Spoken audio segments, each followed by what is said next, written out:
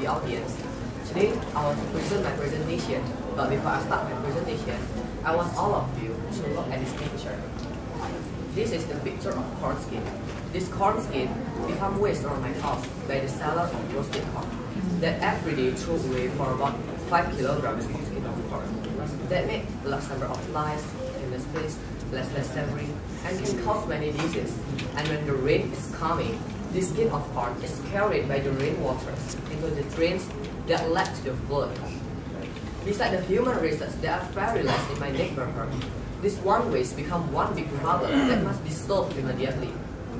On a day when I'm doing experiment at the school, I bring this corn skin and I'm discussing it with my biology teachers that what kind of substance contained in the skin of corn. And after we doing some research, in the skin of corn contain hemicellulose, cellulose, and lignin, which implies there's also in the woods.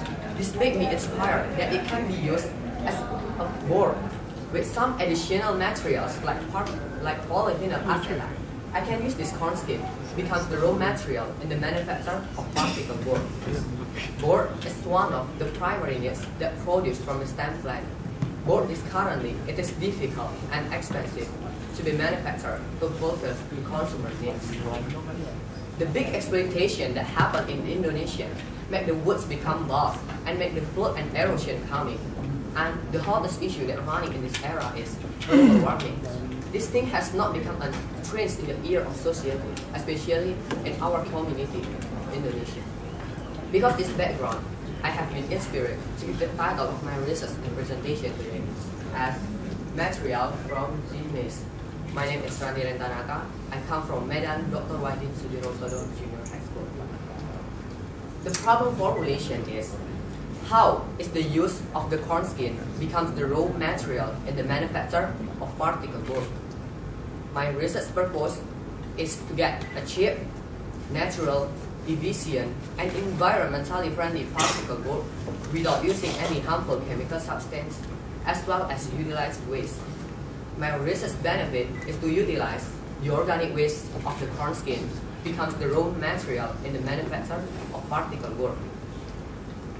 According to the expert, corn comes from the Central and the South of America.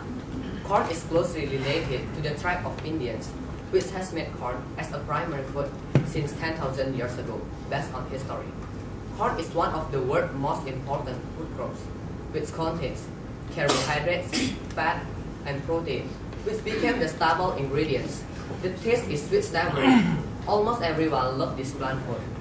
You can see at the display, this is the substance composition in the skin of corn.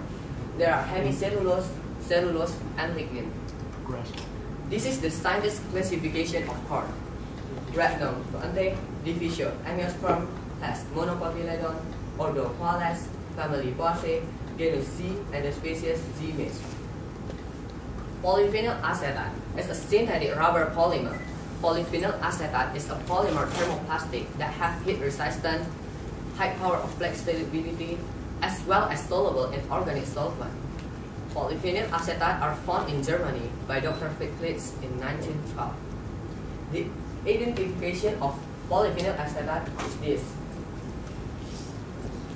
Equipment that we need to create this research methodology is this. And the materials that we need is this. The procedure are, first, dry the skin of corn with using the oven in temperature of 150 degrees Celsius for about 60 minutes.